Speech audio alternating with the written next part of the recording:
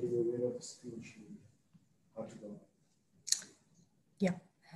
it's over here. My presentation's over there. Thank you. Thank you.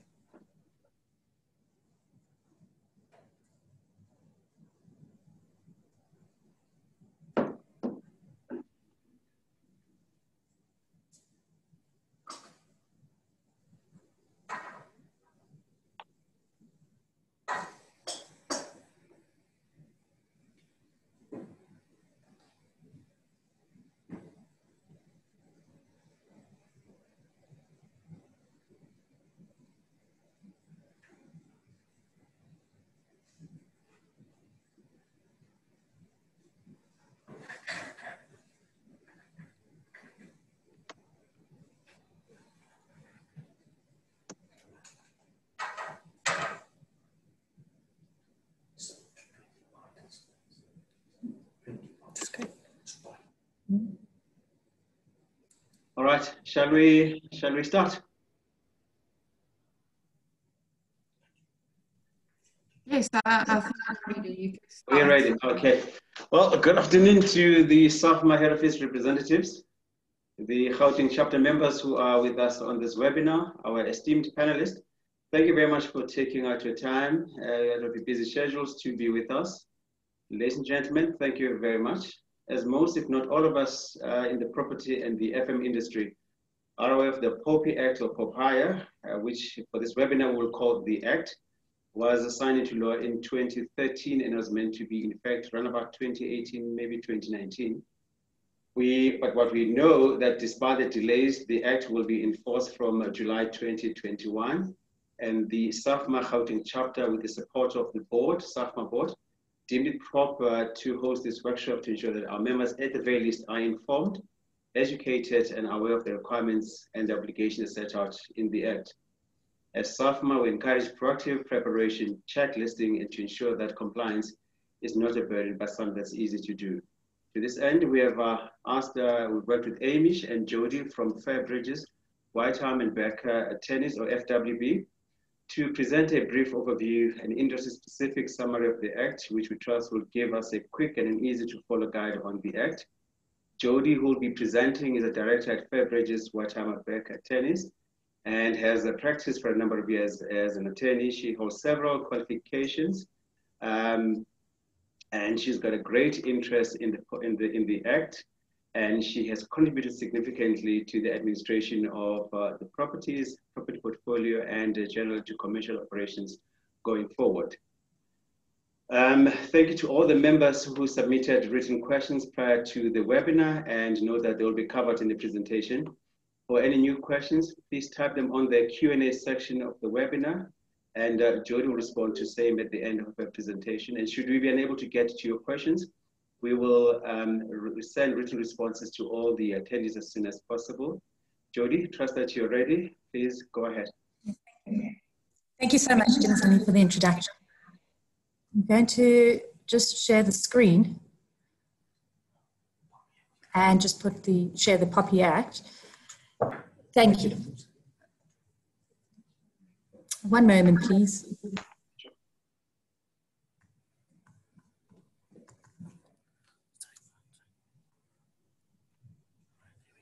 Thank you so very much. Good afternoon, ladies and gentlemen. The POPI Act was passed in 2013, and it's long awaited, 7 years, and it's finally been implemented. And it has great consequences, and it's a great piece of legislation, and let us consider same. Right. It originates from Section 14 of the Constitution, and its main purpose is to ensure that all South African institutions remain and in a responsible manner, act in a responsible manner when collecting, processing, storing personal information of entities and data subjects, which are in essence individuals. Now, the Act, as Dumasani correctly says, actually becomes applicable from the 1st of July 2021, and all entities have 1 year to comply with such act. Now, personal information comprises of any type of information relating to an individual. and in a property facility management industry's specialization and area, what would that pertain to? So a person such as Tom's identity number, it could be his telephone number, his car vehicle registration number, it could be CCTV camera surveillance within the building, such as personal information. Now, it's very important to understand the difference between an operator and a responsible party. What is a responsible party? A responsible party determines the purpose and the means, okay, for controlling and processing such information, whereas an operator is a person who processes information, all right, in terms of a contract or mandate without coming under the direct process of actually processing the personal information. It's very important at this point, I think I'd like to point out to all of you that even though an operator actually enters into some sort of service level agreement with the responsible party, okay, to assist with processing information, I would suggest that the operator enters into a further agreement with the responsible party to undertake to keep such information confidential, as the Act, unfortunately, at present doesn't make provision for same. And what would one consider to understand the term processing to mean? It's any action you can think of in terms of a verb. Anything that you can do with information would be processing. Now, before we consider pertinent definitions, I'd like to put forward a scenario. Let us consider Tom. Tom wants to gain entry into the property facility management industry's premises, and in order for him to do so, he needs to share some of his personal information to basically gain access into the entity's premises. So one needs to consider what is the entity's purpose in collecting such information from Tom, and how much information does the entity want to collect from Tom, and what security safeguard measures is the entity going to implement in order to safeguard Tom's personal information. And what type, when I talk about what type of personal information the entity wants to collect from Tom, there's a difference between the information. There's special information, personal information, and then there's personal information. And that's when these pertinent definitions become applicable. Let us give some analysis to say, what is biometrics? Biometrics is a technique of personal identification. For example, retinal scanning, fingerprints, voice recognition. Let us go on to the next definition, consent. What is consent? Voluntary, specific, informed expression of will, okay, in which a data subject gives permission for the processing of such information. And what is a data subject? It's a person to whom such personal information relates. And electronic communication basically comprises of any text, voice, sound, image that's transmitted, okay, over an electronic communications network. As I've alluded to above, processing is any operational activity, any verb you can think of. The collection, receipt, recording, organization, collation of information. And a record, to keep a record is exceptionally important, regardless of its form. And writing on any material can comprise of such a record, which must be in the possession of a responsible party, okay? And information produced, recorded, or stored can be stored on a computer, a tape recorder, and that obviously can form part of the record. As I've touched briefly on special personal information, and it actually is dealt with in terms of Section 26 of the Act, and examples of such special information would be biometric information, trade union membership, race or ethnic origin, health or sex life of an individual. And very important, Section 27 of the Act stipulates the prohibition of processing special information unless one obtains the consent of the data subject. Now, let us consider the 8 conditions associated with processing personal information. What are these? Number 1, accountability. So, in our example with Tom, the entity must be upfront with Tom as to the reason they would like to collect such personal information from Tom. The processing limitation is the 2nd condition. And they must be upfront, the entity again must be upfront with the way in which, the manner in which they're going to process such information of Tom. The purpose specification is the 3rd condition, and they must provide reasons to Tom as to why they wish to collect such information from Tom. For example, it could be to prevent criminals from gaining access into their premises. And the next condition, further processing limitation, there could be a proviso there that if they actually identify that Tom is a criminal, they will further process that information by reporting same to SAPS, South African Police Services. The entity must also, information quality is another condition of lawful processing. And here the entity must ensure that they've obtained the correct information from the data subject. The next condition, openness, the entity must be quite clear with the purpose and the means by which they are obtaining such information from the data subject, Tom. Security safeguards is the next condition. And here the entity must be upfront with Tom and tell Tom the safeguard measures that they've implemented to prevent Tom's information from being hacked. Lastly, data subject participation. The entity must allow Tom to give his information voluntary. And if Tom objects, that is the end of the story. Tom doesn't gain access into the premises. And furthermore, if Tom would like to actually report the entity, the entity must provide Tom with the information of the information regulator, contact details. Thank you. Let us now move on to the pertinent considerations for the provisional and facility management industry. So the first pertinent consideration is, how does the property and facility management industry deal with the data subject Tom when they're trying to collect, verify information prior to him gaining access into the building? What must they do? What measures and means must they put in place? Now, Section 18 of the Act deals with notification, and it's very, very specific. Now, the way we would suggest you go about it is you would record all of the notification requirements in electronic form on an iPad.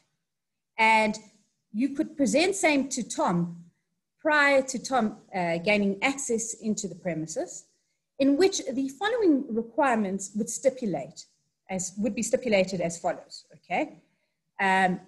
The information being collected, okay? So what would such entity require? Identity number of Tom, car vehicle registration number of Tom. I always go by the rule, less is more. So the less information you collect, the better for the entity. But identity number, name, car vehicle registration. Secondly, the name and address of your entity. Thirdly, the purpose for which the information is being collected. In this particular instance, you do not want criminals to enter your premises. Whether or not the supply of information by that data subject is mandatory. So, are you allowing Tom to give his information freely? The consequence of Tom not allowing his personal information to be collected by the entity. Is there any particular law authorizing or requiring Tom to provide his information? Any further information, such as where is the information being sent to, and furthermore, providing Tom with the right to lodge a complaint to the information regulator. Now, very important, and we've delved a bit into the definition of consent. It needs to be informed, it needs to be free, and consent goes hand in hand with notification. And Tom should actually have to electronically provide his signature on the iPad after reading this notification. And one of the grounds of processing information is consent, and that is the ground which I'm going to be dealing with throughout the seminar. Now, very important, the responsible party in this instance, being the entity, bears the burden of proof that the data subject has given his consent to utilize his personal information and to process that. Now, furthermore, on such notification, the Tom must be notified of the security measures that the entity intends to put in place to protect his personal information. Furthermore, just before we get to this consideration, and it's not in the slides, it must also advise Tom, of how long the entity intends to retain Tom's information for. Now let us go on to the next consideration. Visitor verification, such as Tom's, can be collected from a variety of sources, such as the credit bureau, such as the licensing department. And so, do we have an obligation as the entity to notify the data subject of such verification? And here, we would be collecting information directly from Tom, which is in terms of Section 12 of the Act. And one would need to consider who is the responsible party. And once we've answered that question, we can give further guidance to this question, to this answer, actually, I should say. So us as the entity would be a joint responsible party with the licensing department. We would both jointly be processing Tom's personal information. And so the questions one needs to consider is, against what database is this information being cross-checked? Are electronic sources being intercepted subject to a computer? And very important, what security measures has the entity being the responsible party put in place to prevent Tom's personal information from being hacked? And again, we also have to consider how long verification of the information is being retained for. Very importantly, Section 19 of the Act deals with the requirements pertaining to implementing security safeguard measures. And one of these requirements is to identify all reasonably foreseeable internal and external risks in doing these checks. And my advice to you would be to employ an outside security expert to assist you to comply with implementing such security safeguard measures. Moving on to our next consideration. Law enforcement agencies use civilian technology to trace wanted persons, wanted vehicles, and in this respect, do we have to notify data subjects of such checks? Now, criminal behavior forms part of special personal information, and that's contained, as we've discussed before, in terms of Section 26 of the Act. Now, a responsible party, in conjunction with others, determines the means and the purpose for processing such personal information. So the questions one would need to ask is, does a property manager carry out these verification checks? Are they carrying out these checks on behalf of third parties? Now, if we're not, as the property manager, carrying out these checks on behalf of third parties, then my advice would be that we do not need the consent from the information regulator, and we may do so, but we would need to notify Tom of such notification, and same would need to be included on the electronic notification on the iPad, and one would need to get Tom's consent to same, and also that is consent in writing on the iPad. However, if we act on behalf of third parties, right, in checking and utilizing such civilian technology, then we would need to obtain the consent of the information regulator in terms of section 57(1) of the Act.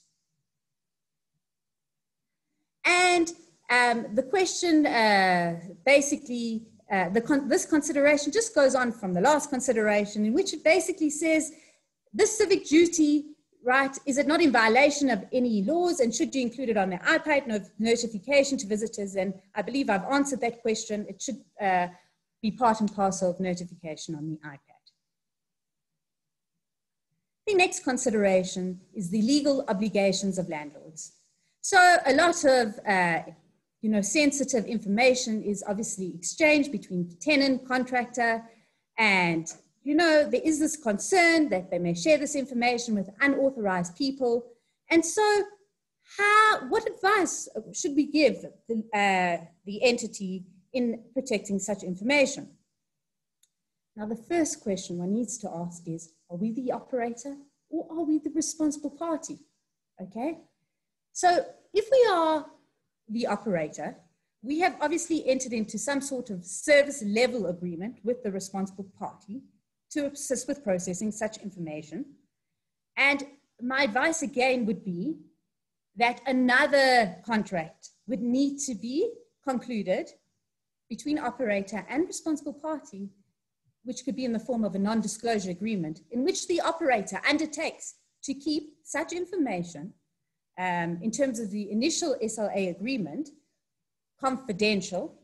And should the operator or its employees breach such agreement, the responsible party would have the means and mode to go after the operator. As I've mentioned previously, there is a bit of a gap in the Act with regards to holding the operator liable for breaching confidentiality.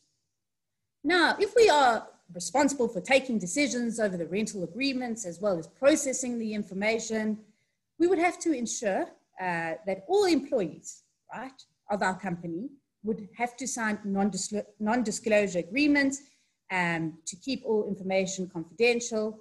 We would have to put disciplinary measures in place to deal with the employees who breach such agreements. And very importantly, we would have to implement staff training to cause awareness of the Act. Another question posed with regards to confidentiality is, does the confidentiality clause, as a standard clause in most contracts, relate to the authorized signatory to the contract as well as to their staff and subcontractors? And obviously it's dependent on the wording of such signatory, yes, but it would apply to the authorized signatory. And in addition, one must obtain proper consent from all the employees to keep confidential all information that they become privy to. Now, we are in the middle of a national state of disaster, and COVID-19 regulations call for the entity to collect health and other sensitive information from data subjects entering the entity's premises. And should we obtain the consent from Tom prior to him entering the entity? And so my answer would be as follows. A balance should be struck between the right to privacy and the right to protect the public against harm from COVID-19. Now, Tom should be notified of this on the electronic iPad. However, when such information is collected to detect, contain, and prevent COVID-19, consent is not required from Tom. And this has been specifically mentioned by the information regulator, Advocate Pansy Tlaku, in her guidance note. Now, a current subject that took place last month dealt with Experian, who's a consumer credit reporting company, who declared approximately the 19th of August 2020 that it experienced a breach of data which exposed approximately 24 million South Africans and almost 800,000 entities.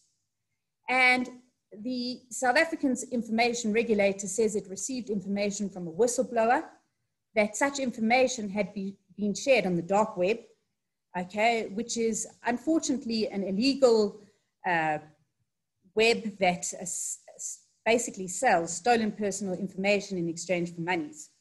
And such personal information comprised of cell phone numbers, employment details, identity numbers, and home numbers of individuals. And just another example on an international level is obviously the Panama Papers that were leaked several years ago by a secretary, and the havoc that that caused as well. Now, any person convicted of an offense in terms of the act could face imprisonment of up to 10 years and a fine of up to 10 million rand. So the consequences are dire. And just to sum up what we have actually discussed, Tom entering the property facility management industry needs to be notified of the following: the information that the entity wishes to collect from him, the purpose for which such information is being collected, the processing means of processing Tom's information, the security measures that have been implemented to safeguard Tom's information. And at this point, I just want to deal with biometrics. I don't believe it's advisable to implement biometrics because this really is, it's identifying an individual, you know, with their DNA, in DNA form. But if you are going to use biometric information, you need to specifically obtain Tom's consent. And simultaneously with this notification, a privacy policy should be drafted by the entity. And we will deal with that in a moment, what should be contained within such privacy policy. But one of the factors to be contained in such privacy policy at this point is how long such entity intends to retain Tom's information for. And so I've basically summed up the notification to Tom right now. And one last fact I'll just refer to here is obviously giving Tom again the right to lodge a complaint to the information regulator if he wishes to do so. Now, privacy policy. So the privacy policy should contain the following factors. Number one, the duration of the time the entity intends to retain Tom's information, subject to the business requirements. Also, consideration needs to be given to the entity's insurance policy and whether such insurance policy dictates how long any information of the entity should be retained for. Now, an entity can either accept responsibility to protect data subjects or can insert a disclaimer that data subjects enter their premises at their own risk. But ultimately, an entity should consider accountability. And how much responsibility an entity is prepared to take on obviously depends on such information being collected by the entity. And in the privacy policy, there should be another proviso that the entity abides by all South African law, all South African legislation that prevents such information being hacked, personal information being hacked from the entity. Thank you very much. Any questions?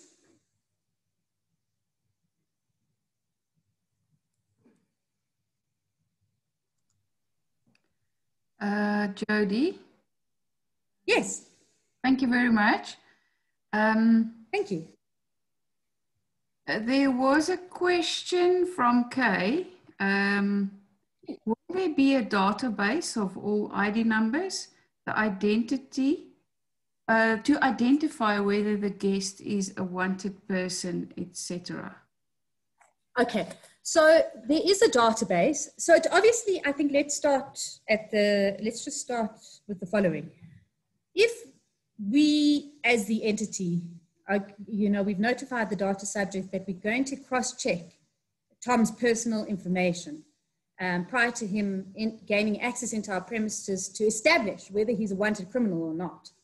Then once we've established that, once we have established that Tom is a wanted criminal, then we have a right to actually report Tom to the South African Police Services. So yes, of course, there is a database. And if we are, utilizing such database to verify whether such person is a wanted criminal, we would obviously obtain, such information. Does that answer the question?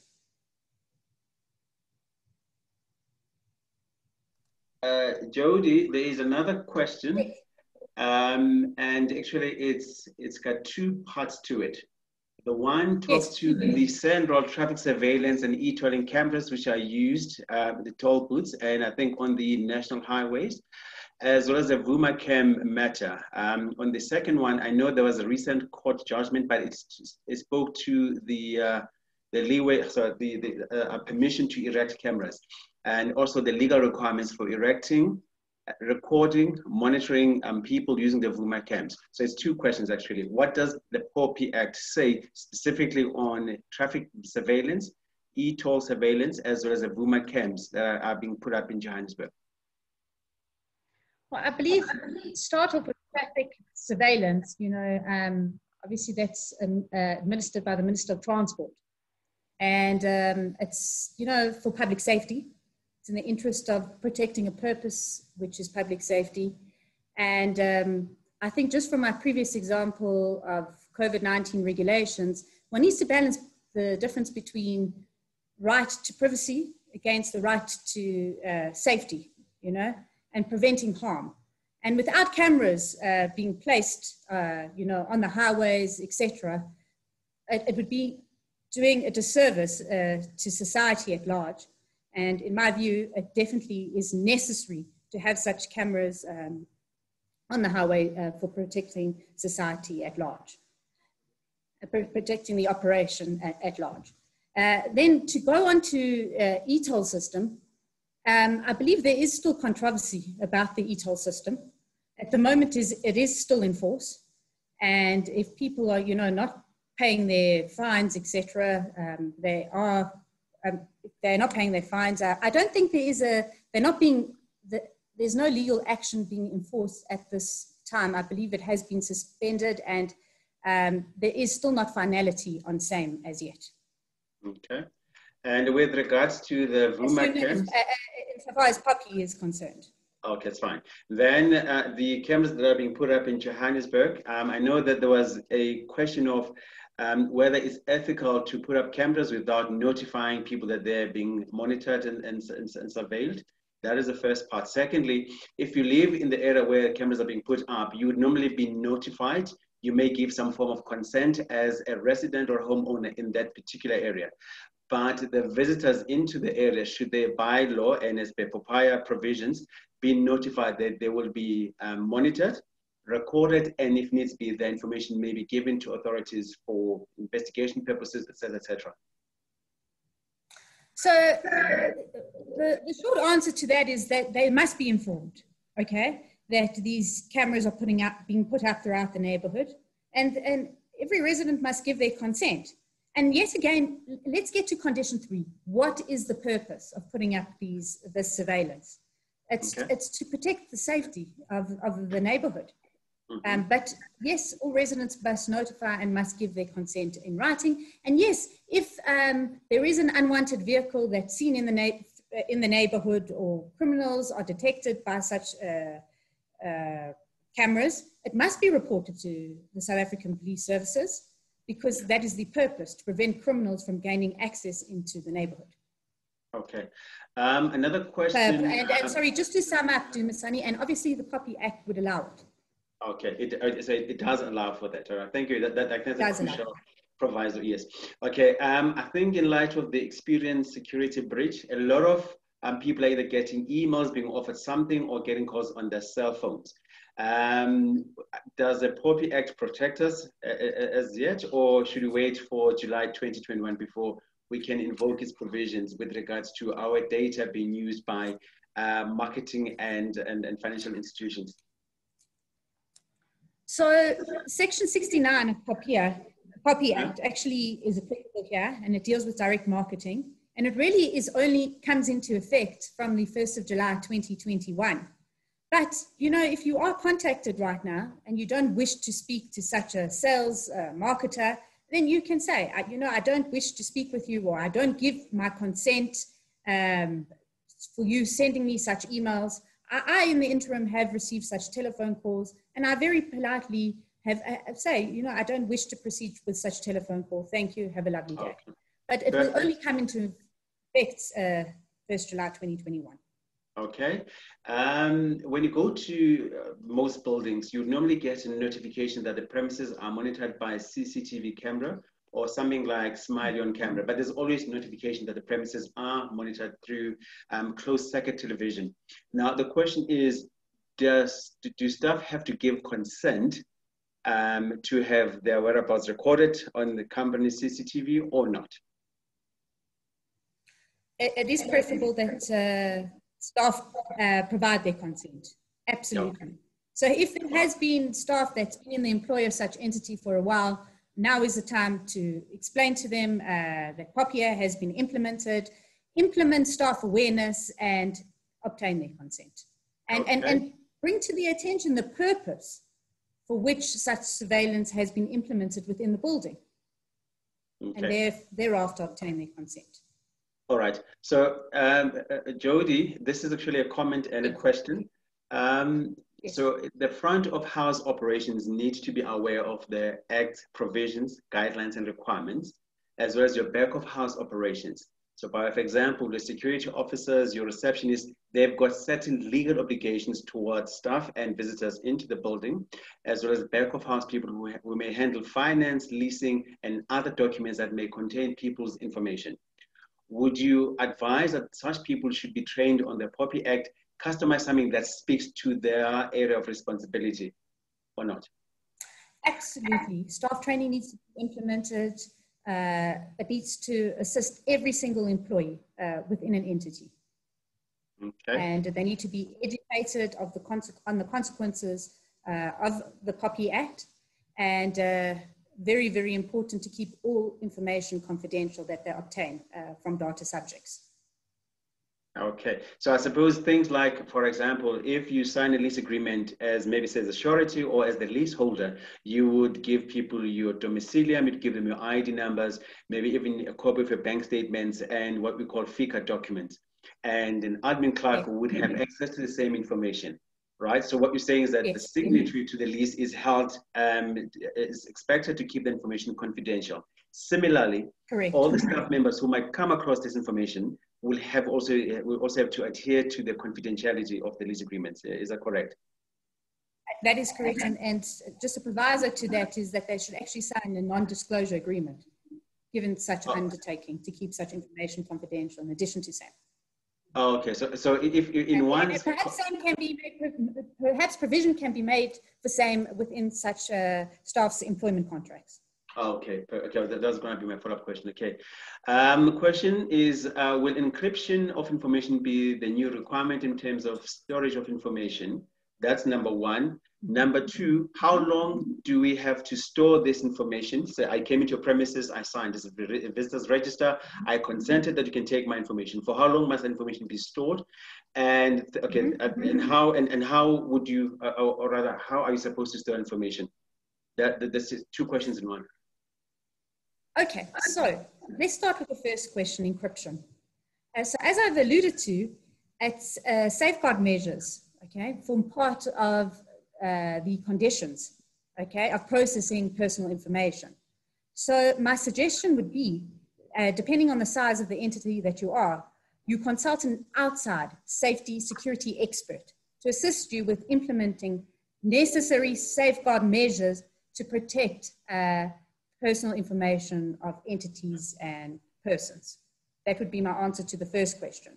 So yes, encryption is one way of safeguarding personal information, but you would need to be guided by a security expert.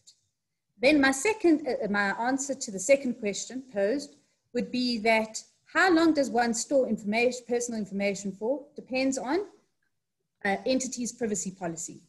And my suggestion earlier on in the presentation was that with drafting notification and storing it on an electronic iPad, simultaneously, an entity should draft a privacy policy.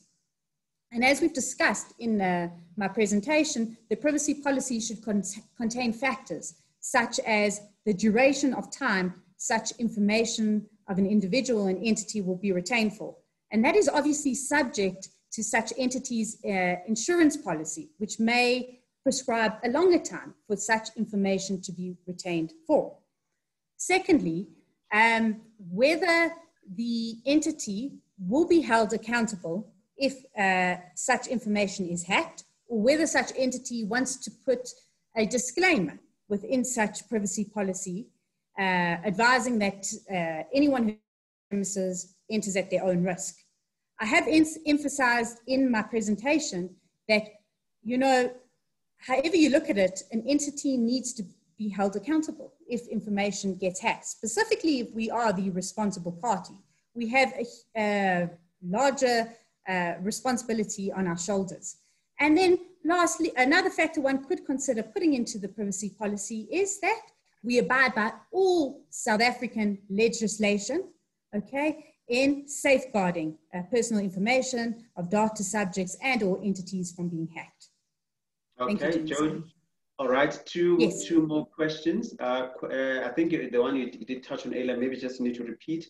The question is regarding the COVID-19 requirements. I'm going to read it as it is written because I was trying to fly through it. Fine. So, whose responsibility is it to ensure that staff members hand sanitize, have their temperature read, and they insert the details? Is it the person at reception, or is it the I think it's called the compliance person within the organization? That's question one.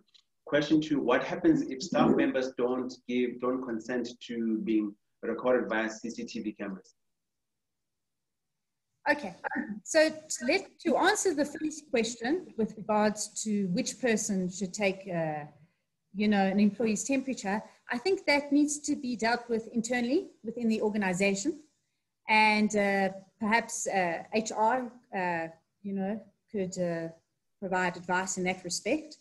But it needs to, temperature obviously during COVID-19 times needs to be taken, and if such person tests positive, it obviously needs to be passed on to the authorities, although such person does not need to give consent.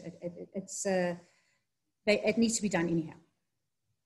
And then, sorry, Dumisani, you said then the second question with regards to CCTV cameras. If I'm employed in a company A and I refuse to consent to being recorded by the cameras within the building, what happens?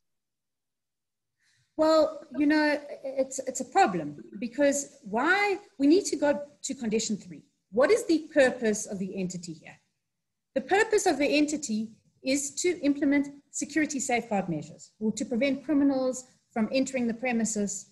And if, this particular employee does not provide his consent, it's going to be difficult for such employee to work in the premises. And it's going to complicate the employment relationship. And perhaps we need to understand from this particular employee his objection, and we need to perhaps implement here, it would be crucial. Perhaps he doesn't understand why we've implemented the CCTV cameras. And we need to sit with this particular employee and implement staff training awareness of POPI. Perhaps that would assist.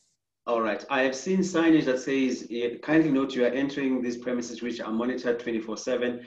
By entering these premises, you're accepting the terms and conditions as applicable. So tacitly, you are giving consent by driving into the premises. The next question says, even if all the safety protocols were implemented, if a company gets hacked, is it incumbent on the company to contact all the people who visited their premises? Okay, so to start off by answering the first question, as I've dealt with Section 18 of POPI Act, it's very important to notify every single individual that enters the premises that we're going to be obtaining their personal information. And we need to obtain their consent in writing. Specifically, if we are the responsible party, we bear a bigger burden. And if push comes to shove and their information is hacked, how are we going to prove as a responsible party that we obtained such individuals' consent? The only way we'd be able to prove that is in writing. Okay, So thank you. my suggestion would be, yes. Okay, thank you, Jodi. Again, sorry, someone just asking for, please clarify the difference between an operator and a responsible party. So give an example, say between a landlord and a security service provider or a facilities manager. So the landlord would be the responsible party, and then an operator is someone who is contracted to the responsible party to assist with the service in assisting the landlord. Okay, got it. So in other words, so for example, the facilities manager. Yeah. Okay. So I get. Okay, perfect. Understood, right? Jodi, I'm just going through the last batch of questions. Okay, there's actually 2 requests. But we did, when we had our dry run, we did talk to this, that there will be a request for, sorry, just quickly. We did note that there will be probably a request for a copy of the presentation, and you have consented that we can share same with the attendees of this webinar. That's great. 2, if there are follow-up questions, can we ask that at least for the next 7 days, you will respond to same if there are questions pertaining to your presentation? Yes, I'm happy to do so.